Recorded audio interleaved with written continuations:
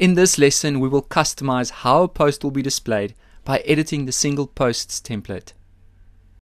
To do this, let's make our way to the site editor, select templates, and open the single posts template.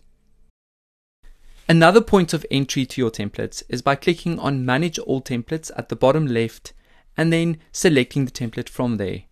This template provides the structure or design of how a single post is displayed, and you of course have the ability to modify this to meet your needs.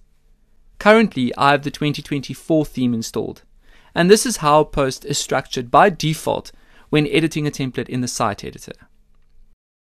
Let's click on the list view so that we can have a better view of the structure of the template. At the top, we will see the post featured image, and below that the title, and then the post metadata such as the date, the author, and categories. Then we will see the post content block, and below that the post tags block, and finally the comments block. Remember, if you want visitors on your site to be able to leave comments on posts, ensure that you don't accidentally delete this block from your template. Now that we have seen how this theme has structured the template, let's see what it will look like on the front end when we open up one of our posts. At the top, we have the post featured image, followed by the title, date, author, and category. Then we will see the post content and the tag which has been assigned to this post, and at the bottom we'll see the comments that people have left. Now of course we can return to the template and make changes as we please. In the first example, let's select the stack block with the post title block as well as the post metadata. Let's push that to the top of the post featured image. Next, I'm going to select the featured image and open the sidebar settings and go to styles. In this example, I would like to change the aspect ratio to 16:9. This will ensure that the featured image on all my posts will have the same size, regardless of the dimensions of the original image. I have decided to keep the rest of the template the same. So let's hit save and see how the changes reflect on the front end. Now we will see our title and post metadata at the top, and the aspect ratio of our featured image block has been applied. In the second example, let's create a custom post header for our single template using a cover block.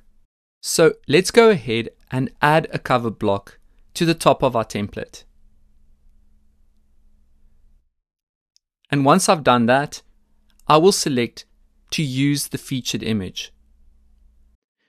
To save time, I'm going to copy the row block with my logo and navigation menu and paste it into my cover block.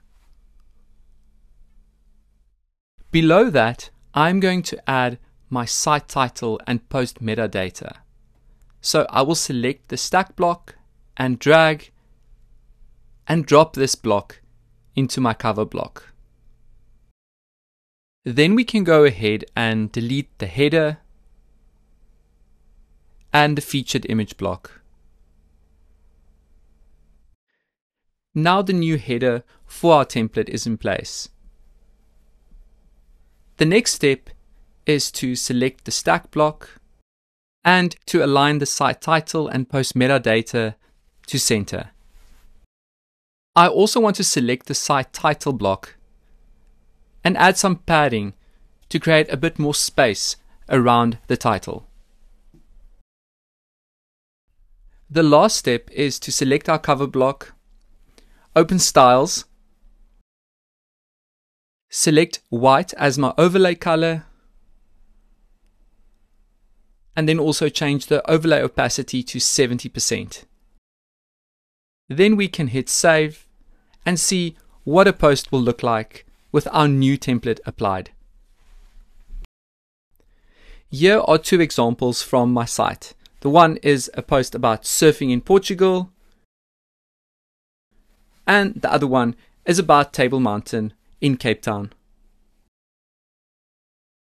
Please take note, if you are not happy with your changes, click on the 3 vertical dots next to the name of the template and select Clear Customizations. And then the template will revert to its original state. Or you can go to Manage All Templates and then click on Reset.